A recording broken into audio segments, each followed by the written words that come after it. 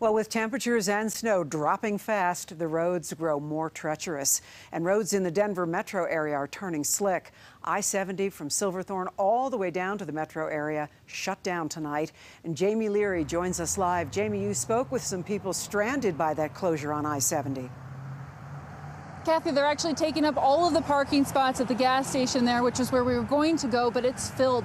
People hoping to get towards Denver, but it is closed right now. And these closures are going to be lasting for quite some time. It's not snowing here, but the snow has created some hazardous driving conditions. And I'm told right now, things are a mess on the other side of the tunnel, and up until that point, it is glare ice.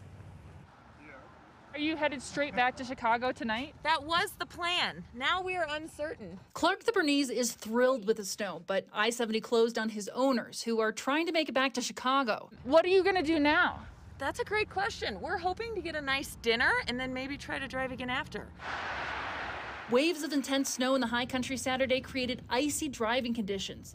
Those who didn't have to drive, hoping for more accumulation. Came up for the powder day. I heard it was a Goliath storm. Robert Schleider left Fort Worth, Texas at 4 a.m. on Friday. Couldn't wait. Powder hound. With minimal snow Saturday, he spent the day fishing. It's a little disappointing, but I have high hopes, and I think I'm going to do my snow dance and get this thing going. Do you have an example of that snow dance?